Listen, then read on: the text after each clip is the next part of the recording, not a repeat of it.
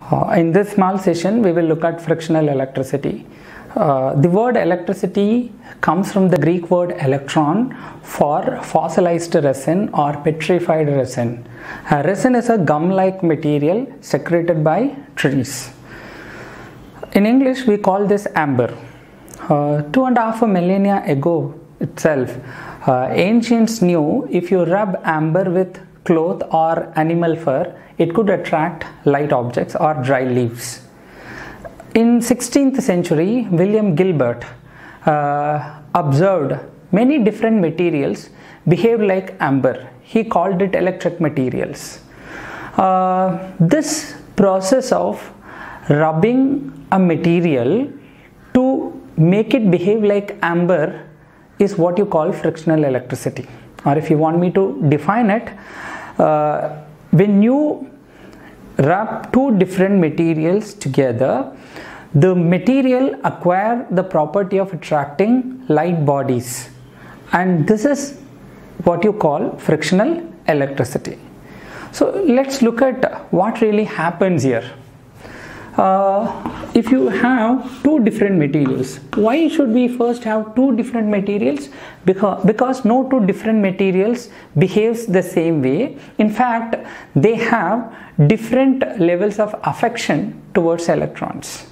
Let's say the apparent neutrality of matter is just a myth, because we know that every piece of material contains trillions of atoms or molecules which have equal number of protons and electrons.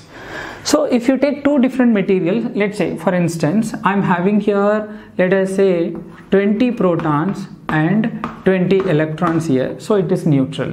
And here we have 50 protons and 50 electrons here, which is again neutral. So electrons charges minus E,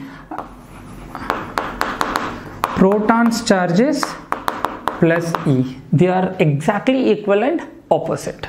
When you rub materials, these electrons will get transferred from one material to another material based on how much the material likes electron.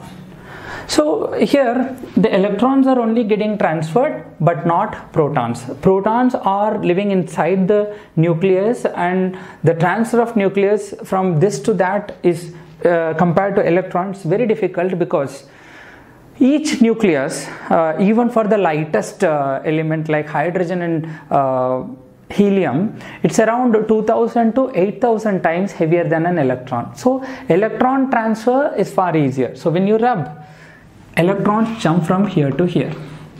Suppose here in this case 5 electrons jump from here to here, makes this side 20 protons with only 15 electrons, but this side 55 electrons plus 50 protons.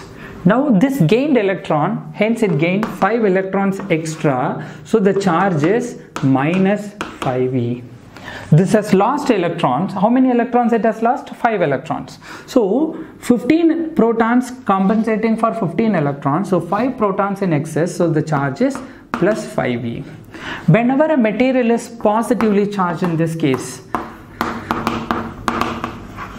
positively charged, and this material is negatively charged, so what we do here is imbalance of charges. Charge of a material is not the total charge present but the excess charge. 5 protons are in excess, hence it is positively charged. 5 electrons are in excess, so it is negatively charged. In other words, 5 electrons deficit, so positively charged. 5 electrons in excess, negatively charged. So here you will understand now how charge is quantized. When an electron jumps from here to here, only the entire full electron jumps, not half the electron or 3/4 of the electron.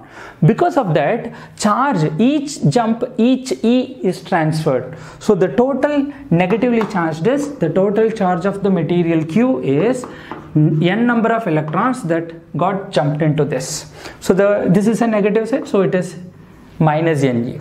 So n electrons it has lost, so the charge is plus Ne. You see, in this process of frictional electricity, we have created two charged objects. One that is negatively charged, one that is positively charged. So equal amount of positively charged. We can say that whenever you rub two different materials, they both are charged equally but in the opposite ways. So here, since electrons get transferred, mass is also transferred. In the process of charging a body, you do mass transfer because electrons are jumping. So this material which is negatively charged acquired extra electrons, so it has gained mass. Mass is gained. So here mass is lost because it lost electrons. So the mass lost here is each electron, let us say, has a mass me, then the total mass it has lost is n times me. So mass lost. So the mass gained here is n times mass of the electron. So I would like to remind you here that charge of the electron is 1.6 into 10 power minus 19 coulomb with a negative sign. Proton is plus 1.6 into 10 power minus 19 coulomb.